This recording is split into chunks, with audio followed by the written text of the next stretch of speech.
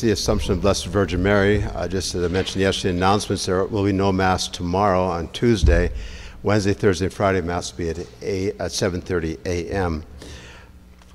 Today's feast day, Feast of the Assumption, actually has a Mass, a new Mass composed. Pope Pius XII composed a Mass, new chant, new Mass, proper's new office for the day, in honor of the declaration of the Assumption of Blessed Virgin Mary as being a dogma of the faith. What that means is that the Church didn't just come up with some new thought that, well, Our Lady was assumed into heaven, body and soul, but the Church always held that from the time, virtually from the time of the Apostles. Any reference, it's always referenced that she was assumed into heaven, Our Lady was assumed into heaven, body and soul.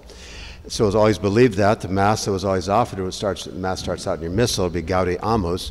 That was the Mass that was used, I will say, for centuries. However, in making the declaration of the Assumption as a dogma of the faith, Pope Pius XII had this new Mass. It starts out Signum Magnum, a great sign appeared in the heavens.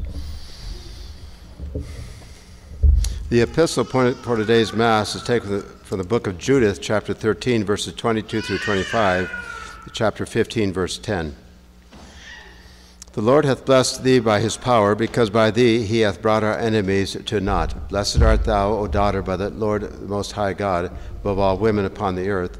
Blessed be the Lord who made heaven and earth, who hath directed thee in the cutting off the head of the prince of our enemies, because he hath so magnified thy name this day, that thy praise shall not depart out of the mouth of men, who shall be mindful of the power of the Lord forever. For thou hast not spared thy life by the reason of the distress and tribulation of thy people, but hast prevented our ruin in the presence of our God. Thou art the glory of Jerusalem, thou art the joy of Israel, thou art the honor of our people. The Gospel appointed for today's Mass, taking the Gospel of St. Luke, chapter 1, verses 41 through 50. At that time Elizabeth was filled with the Holy Ghost, and she cried out with a loud voice and said, Blessed art thou among women, and blessed is the fruit of thy womb. And whence is this to me that the mother of my Lord should come to me? For behold, as soon as the voice of thy salutation sounded in my ears, the infant in my womb leaped for joy. And blessed art thou that hast believed, because those things shall be accomplished that were spoken to thee by the Lord. And Mary said, My soul doth magnify the Lord, and my spirit hath rejoiced in God my Saviour, because he hath regarded the humility of his handmaid. For behold, from henceforth shall all generations call me blessed, because he that is mighty hath done great things to me, and holy is his name, and his mercy is from generation unto generations to them that fear him. Thus far the words of today's Holy Gospel.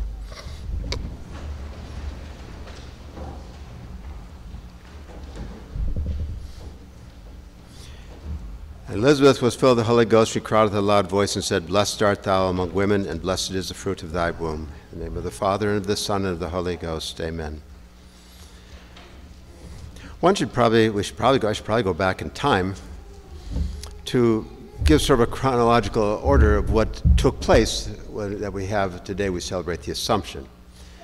It all started, if we want to go back to the very beginning, God from all eternity knew that the Blessed Virgin Mary was going to become the Mother of God.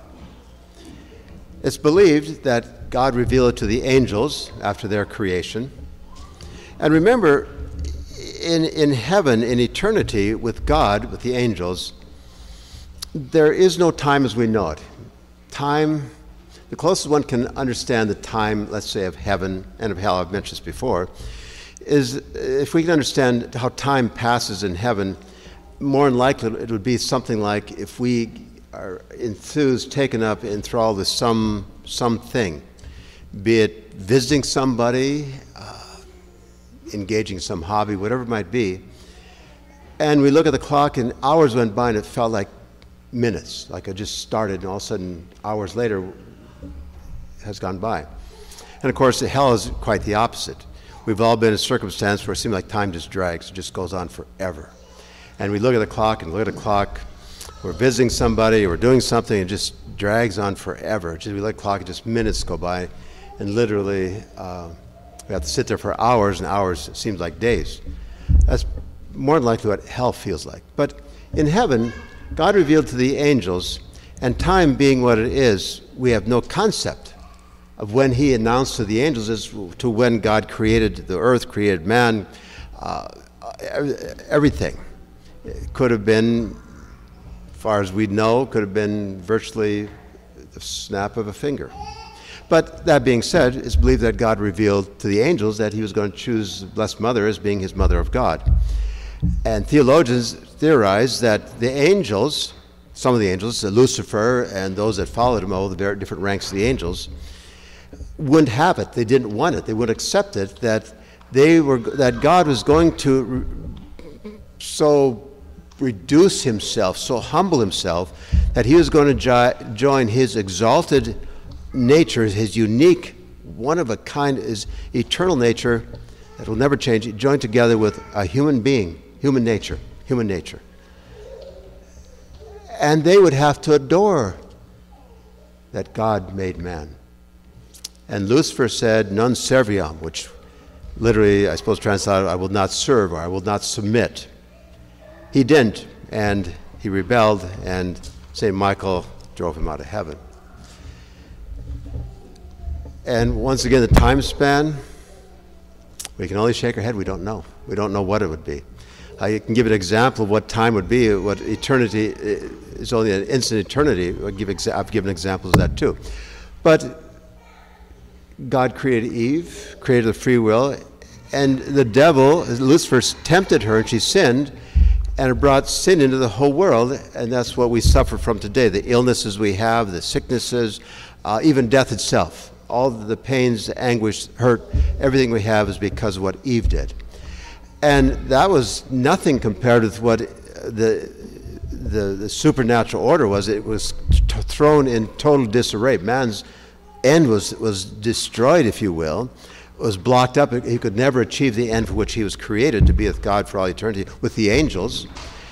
Heaven was closed, and man had no hope of making redemption, because Eve, and every time we sin, we commit a sin against Almighty God, and that sin, even though we would distinguish, and rightly so, is relegated down to a venial sin or a mortal sin, because we know that if we were to accidentally bump somebody and they fall over, certainly is not as grave as if we purposely push them over.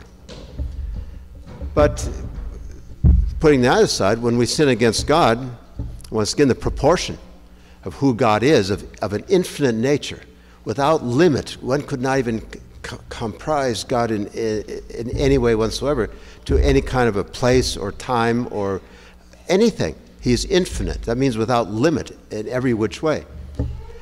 And how does a finite, we who are very limited, we only jump so high, run so fast, eat so much, live so long, we're limited, we're a finite creature.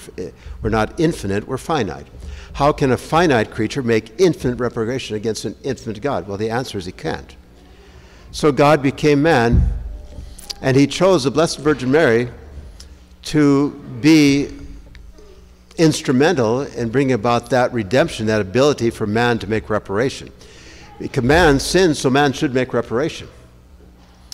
But man can't do it, only God could do that. So God became man, and as a God, he could, as man, he must make reparation. As God, he could and did make reparation. But when God sent the angel Gabriel down to Our Lady and announced to her that she was become the mother of God, and what St. Luke records in Scripture, I'm convinced it has to be just Our Lady would have told St. Luke just a line or two, or it was such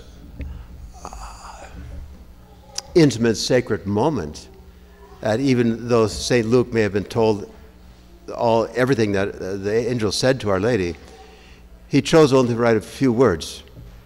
How the angel announced to her, and Our Lady said, "How can this be? I know not man." The angel said that the Holy Ghost shall overshadow thee, and thou shalt become the mother of God. That's more or less what St. Luke wrote. One can almost imagine all of nature when Eve sinned is like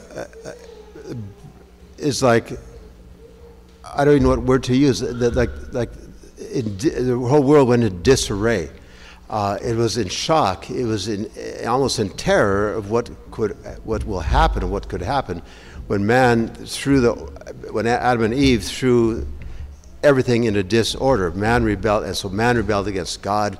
Indeed, evil came into the world. Man's lower nature rebelled against higher man, a higher nature. Man rebelled against man. Nature rebelled against man. No longer was at that point.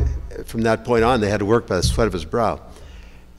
And when the angel announced to Our Lady that she's become the mother of God, she questioned how this could be.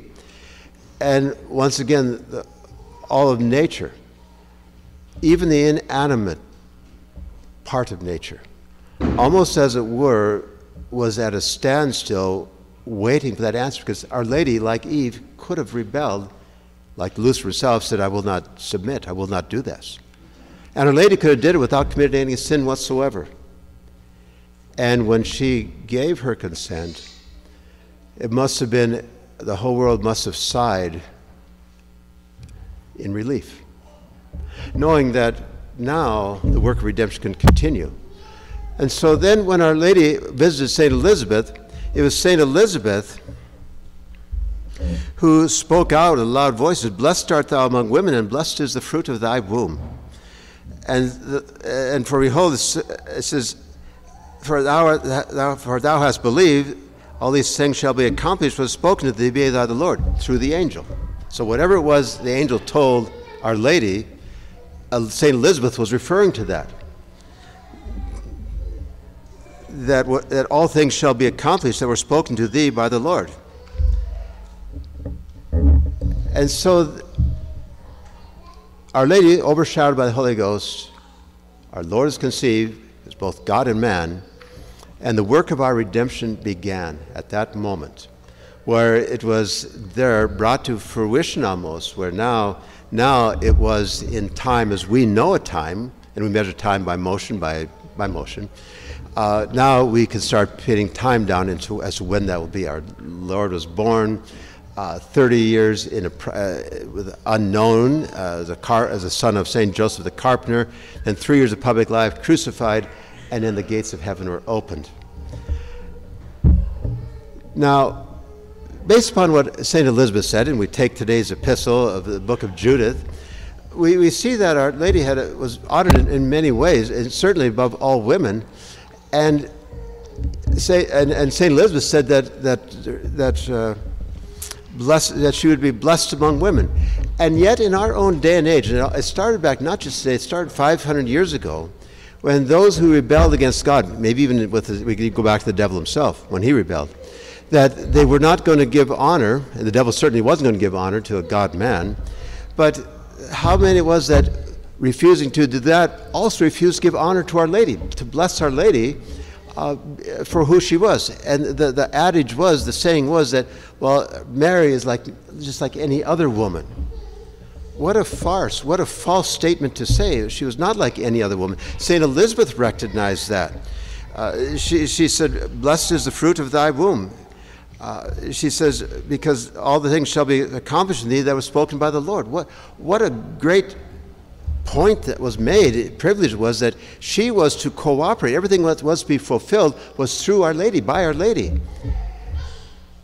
And so the church, from that time on, gave honor to Our Lady as being the Mother of God. It was years, I'd say 30, 40, 50, 70, 80 years ago. One reads in writings that it's almost as if, even among, of course, beginning of the Novus Ordo, the changes that people are trying to subvert the church, they tried to relegate Our Lady down to being a mere woman, tried to look upon her as not being anybody really special, and certainly not being the Mother of God, and so they said the Mother of Jesus, the Mother of Jesus. Well, she is the Mother of Jesus, but Jesus, our Lord, is God. She is overshadowed by the Holy Ghost, and she conceived of the Holy Ghost. And she brought forth the Son of the Most High. The Son of God, and the God the Father, and God the Son, and God the Holy Ghost is one God. And so Our Lady brought forth and gave to the world the Son of God, and she is the Mother of God. And to honor that, the church always had a Mass in her honor. But as she herself said, of course, St. Elizabeth said the same, that she would be blessed. And Our Lady herself, she says, because he hath regard, he referring to God, he hath regarded the humility of his handmaid, and behold, and this is her Magnificat. My soul doth magnify the Lord, she says. She says, God hath regarded the humility of my handmaid, and for behold, from henceforth all generations shall call me blessed. And indeed, we as Catholics do that very thing, give the honor to our Blessed Mother as being not just the mother of the man, Jesus, not just the mother of Jesus Christ, but the mother of Jesus Christ, the Son of God, the mother of God himself. And so when we even pray the Hail Mary, when we say the prayers of the church, when we have the various devotions to Our Lady, masses in honor of Our Lady, we are fulfilling that, if you will, prophecy of Our Lady, that she says, my soul doth magnify the Lord, and he that has regarded the humility of his handmaid, for henceforth all generations shall call me blessed. Blessed is he that is mighty, hath done great things to me. In the name of the Father, and of the Son, and of the Holy Ghost. Amen.